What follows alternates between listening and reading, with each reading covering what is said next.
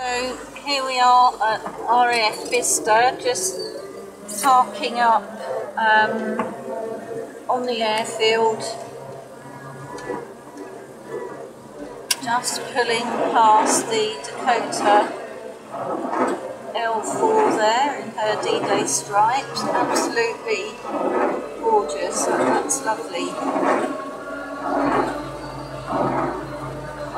And there we go, past the plane,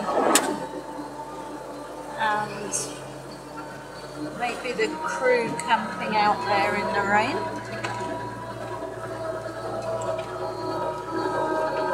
And some more vehicles over here.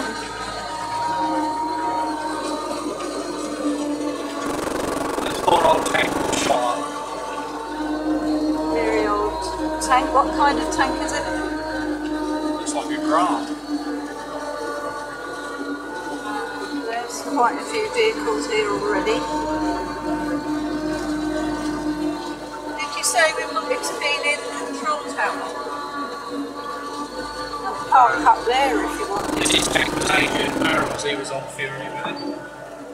Oh, one of the tanks from Fury apparently. And out of the front window, through the rain, you can see the RAF Bicester control tower.